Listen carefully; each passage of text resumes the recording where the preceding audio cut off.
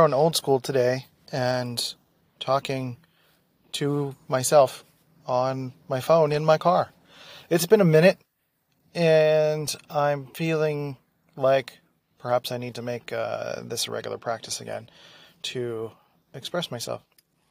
What's been interesting I've been thinking a lot about how the world's been changing in the last, it changes all the time, but really in the last 5 years it feels accelerated and more potent, the changes that we experience. I think one of the major changes that we're reconciling with is a lot of changes around commuting and how we spend our time alone or with each other.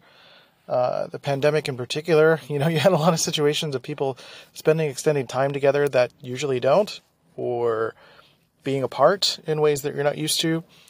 And I'm realizing for me, as my life has shifted, and I can't fully speak for everyone else's experience, but I know that as my life has shifted to working from home more, and no one in my family has extroverted feeling in terms of who I connect with, that I've been needing to make considered movements, deliberate movements to integrating extroverted feeling into my life more. That means connecting, building rapport, building community, all of that stuff. And that I tend to kind of live in the grind and do my daily work and kind of go through my daily practices and all that stuff. Some of the releases that I've had for my external expression of my emotions has been in the past commuting, driving, and listening to music or listening to a podcast or even recording a podcast in the car. And there's something, I don't know what it is about being in the car. There's something private about it. It's like you're by yourself, even though there's other people around you driving. You still feel like you're alone. You're protected psychologically.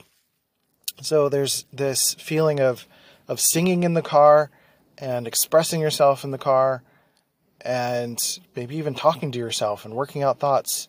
Like you're in transit. You're in a situation where it's not as easy to distract yourself other than, listening to something, but you might get sick of music or sick of podcasts. And sometimes I talk to myself in the car. I don't know if you've ever done that, but when there's extended opportunity to be in the car, that provides an opportunity to really be with yourself in a way that is easier to avoid these days than ever.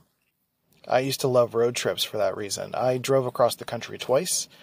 On my return from the West Coast, I drove by myself. So I did 5 days, 10-hour days, driving by myself across the country, which is still one of my personal favorite achievements in my life.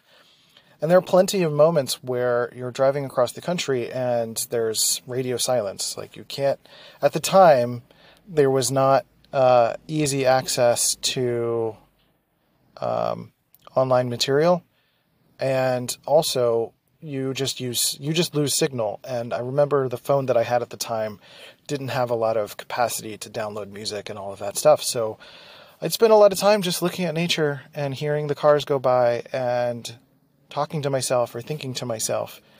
And even as an INTP, even as an introvert, it's very easy to not give yourself the time to be with yourself and talk to yourself and introspect, right?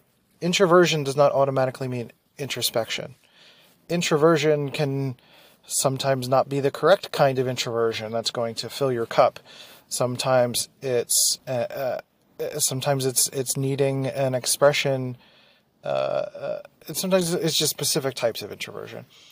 And what I'm trying to say here is that while I feel like I get plenty of using my introversion for my work, I'm not giving myself enough quality introversion.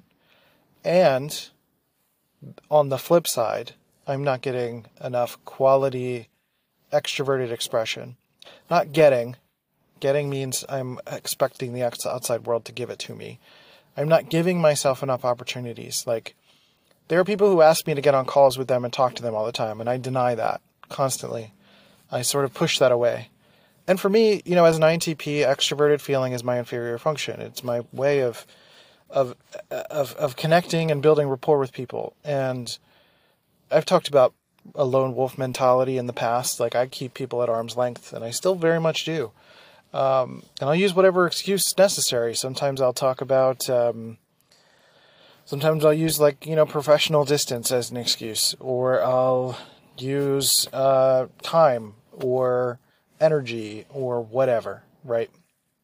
And I'm always amazed at the capacity to which I can take on extroverted feeling. There is very much a limit, but there's also very much a awareness brewing that I'm just not getting enough on a regular basis. Not meaning that I need to do it a lot more every day, meaning that it's really just like, it's like exercising. Most of us need to exercise like 20 minutes a day to get the bare minimum of what it is that we need to do. And plenty of us don't do that, and myself included. And this feels like the case with my inferior function, with extroverted feeling, with connection, with expressing myself. I'm not giving myself the 20 minutes to do that. And there's really no excuses, And I connect with my wife. I share things with her. But there's a reciprocity rapport. She's an ENFP. It's not the same. She goes to other people to get different needs met, and I go to other people to get different needs met. But I'm not going to the people that I need to get those needs met from. And I'm not giving myself that opportunity. So I'm kind of expressing this out loud for not only accountability's sake from you listening, but perhaps thinking about how your life has shifted in the last few years, and if that has taken away something from you that you used to automatically have in your life without realizing it. And that's an interesting thing to think about. Some of us are able to navigate life in a way where what we need is just there. Whether that's resources or connections or whatever, it just happens to be that our track in life and what we've created and what we've put into our lives has everything that it needs. And often what we don't give ourselves is what's in, like, what Personality Hacker calls in the backseat of the car, our inferior functions, our 10-year-old or 3-year-old cognitive functions. In my case, extroverted feeling is something I'm not really giving myself enough of, especially in lieu of focusing on, work and grinding it out and all of that. So there's this area that I'm feeling that I need to give myself a little more attention to. That includes expressing myself. Like, sometimes this podcast has been a bit of a beacon for that. I love hearing people's stories. I love hearing what's going on. But also at the same time, I know that there's still a low quality version of this that I'm getting right now, that I'm needing to embrace getting on calls with people. I'm needing to embrace going to meet up with people. I'm needing to embrace more in-person connections as well, and needing to make some of those changes. And that when I do have really strong connections with an extroverted feeling person, it really highlights something in me that's just like, oh, I've been missing this part of me, right? And it doesn't mean a criticism of existing relationships. It doesn't mean that what I have is not enough. It means that I'm not giving myself more of what I specifically need to round it all out, right? And it wouldn't be fair for me to expect that of my partner. I don't think that's fair for anybody to expect their partner to be their entire everything, right? That's dependence. That's not great.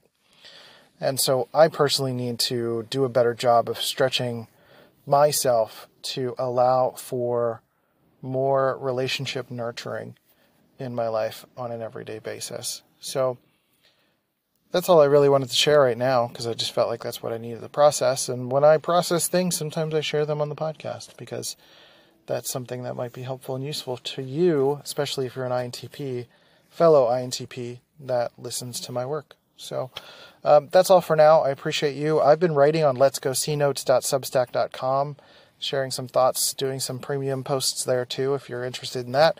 And then also happychemicals.org. I have some INTP related courses and things like that. So that's it for now. I'm Christian. See you later.